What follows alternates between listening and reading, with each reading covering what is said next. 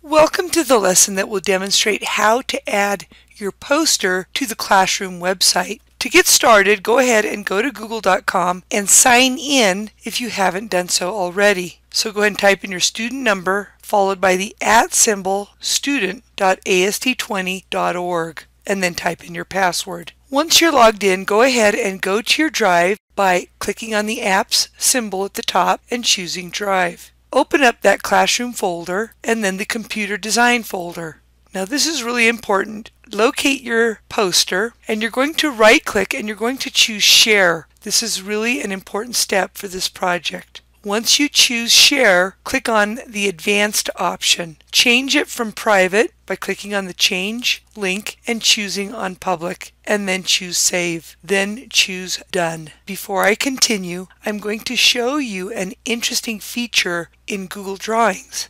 Go ahead and open up that poster, and I want to point out that I actually did add my text, but for some reason it isn't showing. I'm going to choose File, See Revision History. I'm going to click on the other option. As you can see, my text is there. I'm going to click on Restore this revision. That's something you might want to be familiar with. I don't have to save it. I'll close it. As you edit in Google Drawing, you don't have to save. It does an automatic save. I'm going to click on a new tab and I'm going to go to kidsnetsoft.com. You want to click on the Google icon on the home page. Go to Classroom Site.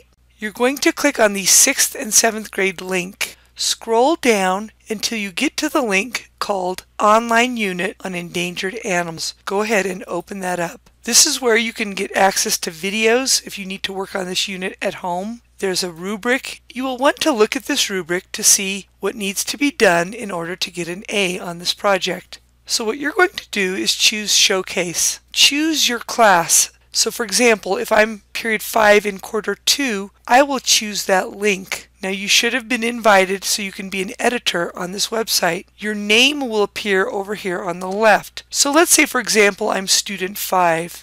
I would click on that student. I would choose the pencil tool in the upper right corner, and if it is not available, it's because you probably did not log in, or you might need to let the teacher know so your teacher can invite you to the website. I'm going to click on the pencil, which is the editing tool. I will then choose Insert.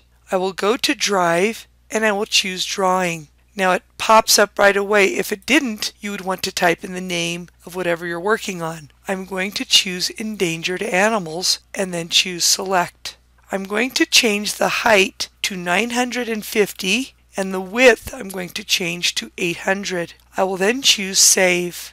I will then choose Save again in the upper right corner and you should see the poster. During this unit, you will be getting feedback from your peers. You will use that feedback to perfect your poster. So for example, I'm coming in, as you can see, as Miss Clementi, and I'm noticing that in the tiger section, there is a spelling error. It's THECY. So I've read everything and I don't see any other errors except for that one. I'm going to let the student know about this error. The feedback I provided is, you have a very attractive poster. I noticed you have font consistency, enough facts, balance, and quality images. I did find one spelling error in your tiger box. Reread it and you could fix it in Google Drawings. I would then click on Comment. I'm now back as the student and her login, and she can now see that feedback from me. She can now go into her endangered animals and fix that error. As you can see, here's the error. They was misspelled THEY.